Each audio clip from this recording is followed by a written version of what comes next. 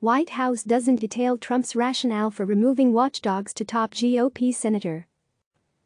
White House counsel Pat Cipollone did not explain in a letter to GOP Senator Chuck Grassley on Tuesday evening why President Donald Trump had removed the inspectors general for the intelligence community and State Department, instead emphasizing the president's legal authority to do so. The letter, which Grassley swiftly blasted as having failed to address the congressional requirement that there ought to be a good reason for such dismissals, comes in response to the Iowa senator's request that Trump explain why he had ousted State Department Inspector General Steve Linick and Intelligence Community Inspector General Michael Atkinson. President Trump expects that inspectors general, like all other executive officers, will fulfill their proper role as defined by Congress and ultimately as constrained by the Constitution, the White House letter said. When the president loses confidence in an inspector general, he will exercise his constitutional right and duty to remove that officer.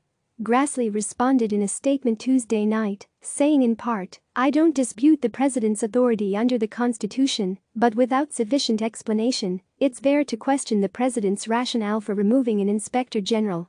If the president has a good reason to remove an inspector general, just tell Congress what it is. Otherwise, the American people will be left speculating whether political or self-interests are to blame. That's not good for the presidency or government accountability." Grassley, the chamber's most senior Republican, has been a longtime defender of whistleblowers and government oversight and has broken with Trump on the topic several times during his presidency.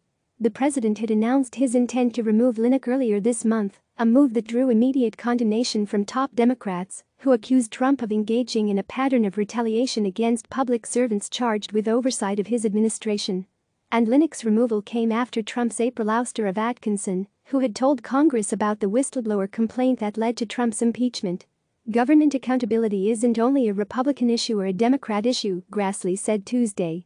Inspectors general shouldn't be politically motivated or politically targeted.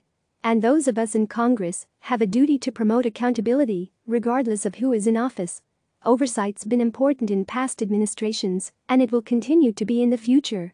I hope the newfound appreciation for inspectors general by some of my colleagues and those in the media doesn't sunset at the end of this administration, he continued. CNN's Manu Raju contributed to this report. Click subscribe to receive the latest news.